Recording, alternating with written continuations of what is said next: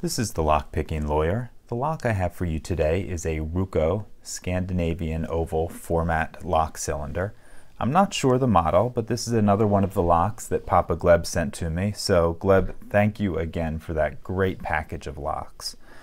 We're going to try to pick this guy open and then I'll gut it and show you what's inside. We have a couple challenges with this lock. The first is a very tight keyway that's difficult to get a pick into.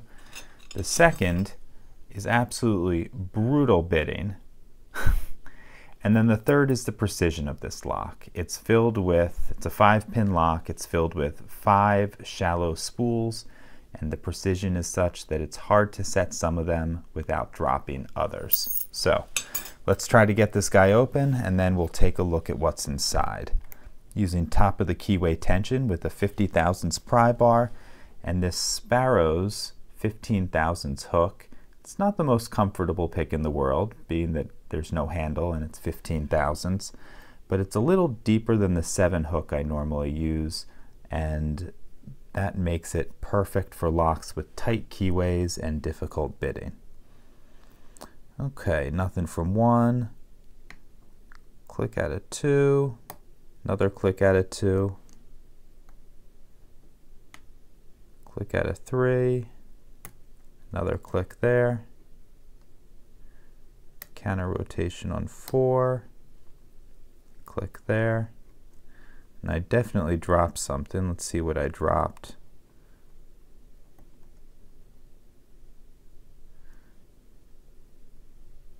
Okay, I guess that was number 2 I dropped.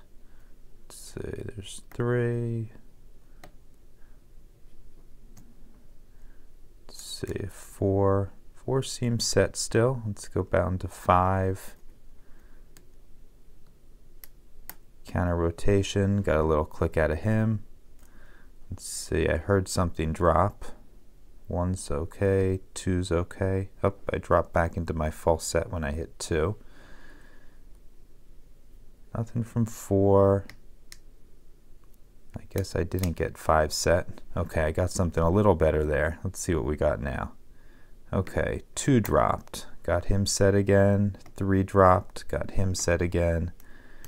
And 4 dropped. I think I have him set, but I heard something else drop when I hit 4. And that was 3. And we got her open. Okay. So you see what I was talking about when I said the precision creates issues, because setting some pins drops others. Okay, let's take him apart and then I will show you what's inside.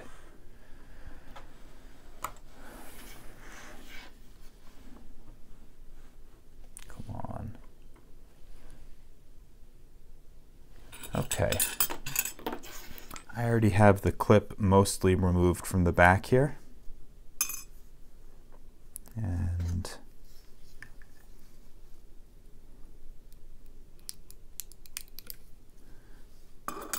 okay, let's take a look at that cylinder before we go any further.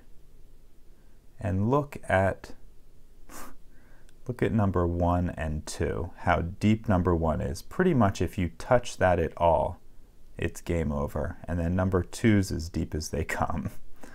Very, very nasty bitting. Okay, let's dump these key pins out. Standard, standard, standard, standard, and standard. 5 pins. Looks like the 3 middles are brass and number 1 and 5 are silver in color. Let's see if they're anti-drill pins. Yep, they're made out of steel, so they're probably anti-drill pins. Okay, let's get the driver pins out. Got the ASA shallow spool in number 1. Same in number 2, and a much larger one, so it looks like we have balanced pin stacks here. Same in 3. Same in 4.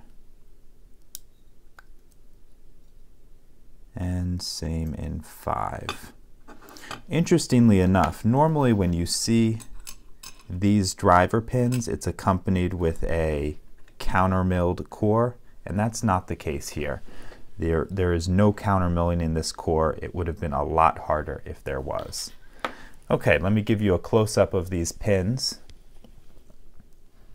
All of our key pins are standards, with the key pins in slots 1 and 5 being anti-drill pins. We have all shallow ASA spools in chambers 1 through 5, the new version of it. Here's another look at that bitting. Again, really, really nasty. And then moving over to our core, we can see there is no countermilling of any kind. So that's all I have for you on this Ruko Scandinavian oval format lock cylinder. If you have any questions or comments, please put them below. If you like this video and would like to see more like it, please subscribe. And as always, have a nice day. Gleb, thanks again for the locks. Bye-bye.